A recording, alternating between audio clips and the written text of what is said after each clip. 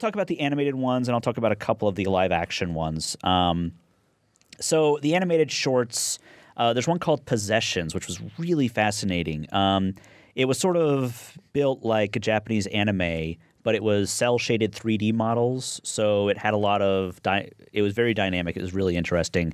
Basically about this guy he's like a fix-it man. He carries around all his tools on his back, and he gets to this cabin, and it's like there's warnings the cabin's haunted, and he gets into the cabin, and like a demon attempts to possess him, and it's like this, it's sort of standard sort of horror movie stuff where it's like all this sort of, broken things and like scary things and like all this stuff.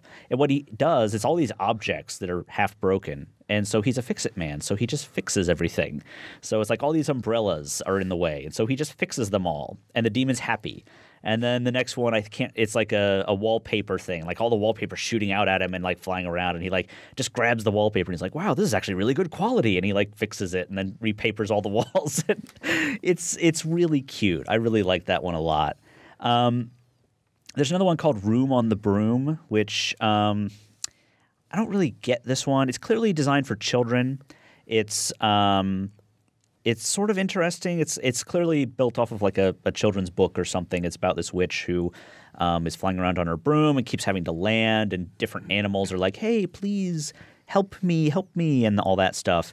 But the problem I had with it was there's like some really well-known actors in this. So Gillian Anderson is in this, and Rob Brydon is in this, who not hugely famous to American audiences, but he's pretty well known in Britain. And Simon Pegg.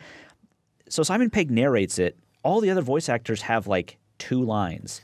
It's like, why did you get Gillian Anderson and Rob Brydon to be like, like that's 90% of their lines, just like vocalizations of feelings, and so they can get nominated for an Academy Award. I guess so. Recognizable names. Yeah, it was. I didn't think it was very good. There's a really great one called Mr. Hublot, which is genius. Everyone should go watch this one. It's sort of like a steampunk mechanical sort of world. The guy is clearly some kind of robotic guy. And he sees a mechanical dog living across the street, like in a box, like, homeless dog. And so he has a lot of trouble leaving his house, but he eventually sees the dog is like his box is getting thrown into the trash, and he's worried about the dog. So he goes and gets the dog. And it's about how like the guy loves his dog and all this stuff. And the dog, what's funny is like it's clearly a mechanical dog. It is made out of, machined parts, but it grows. So eventually it gets too big for the house, and he has to deal with this. And it does a great sort of thing where, you think he's going to do one thing and something else happens. It was really good, a great kind of metaphor for pet ownership. I could see that one winning.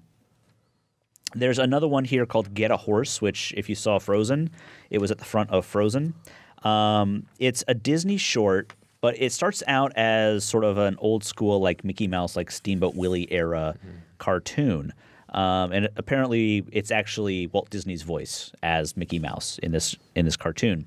But what happens is about a minute in, it turns into 3D animation, and Mickey Mouse actually jumps out of the screen, and then he's running around, and it really plays with like the screen space and how the theater works, and Mickey Mouse is jumping out and running around. And okay, so it's not terrifying. It's not terrifying. Okay, I think it's very cute and very playful. Okay, I find that might be terrifying. Yeah, it reminded me a lot of Sherlock Jr. That scene in Sherlock Jr. where the scene keeps switching. It's really cute.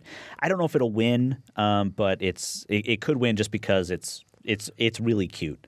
That's about the best I can say about it. And also those ones that are on front of bigger animated films tend to get seen by a lot more people. Exactly. So exactly. Just from your descriptions, I would bet my money on that one. Yeah, especially popular films that have been nominated also for with Oscars. the D word. Yeah.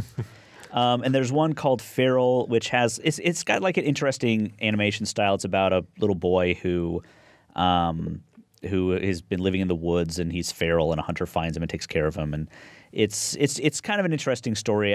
It's a really beautiful animation style, but I don't think it's going to win. A couple of the live action shorts, I'm not really going to talk much about these. There's only one that I really loved. I only watched 3 of them. There's one called Helium, which I think is one that people should see. basically, an orderly at a hospital meets a very sick child, and the sick child has all these like Zeppelin toys around him. So they're talking about Zeppelins and airships, and they sort of bond over that. And then the little kid's literally about, maybe has a month to live. So the orderly starts telling him about, this made-up world called Helium, where everything is great, and that's where you go when you die. And here I'm going to put this symbol right here where you can the guy on the airship will come and pick you up and know exactly where to get you. And it turns out the kid gets moved to a different ward because he has a more serious condition, and the orderly can't get access to him anymore. So the orderly it's about the orderly sort of going to these lengths to make sure he can tell the kid the rest of this story and make him feel good. Very sweet film, very nice film. I liked that one a lot. But that's all the shorts that I really saw. I didn't see any of the documentary shorts, but yeah, I would say from what I saw, Helium for live action and Mr. Hublot for animated shorts would be my picks. So, A Place for Film is recorded at WFIU Studios in Bloomington, Indiana.